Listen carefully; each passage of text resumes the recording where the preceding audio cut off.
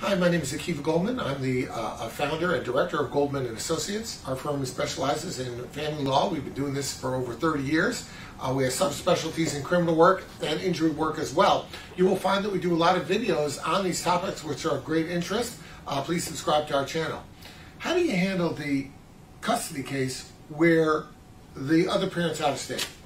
The scenario is you're in Michigan, perhaps your child is in Michigan, the other parent's in Connecticut, working a job, doing something over there with family. Can you still litigate your custody case in that scenario? The answer is yes, you can. The key to those cases is service.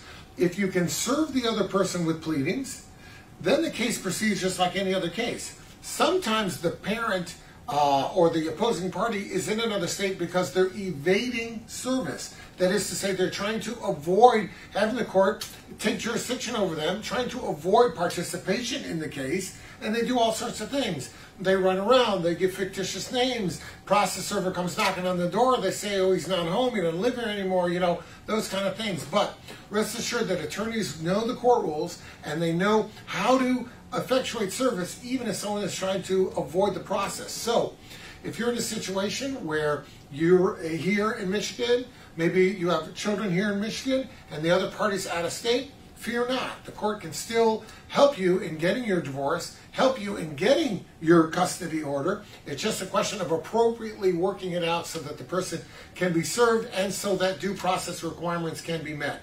If you have any questions about that or you feel you have a situation like that, call now and we'll be glad to help you out.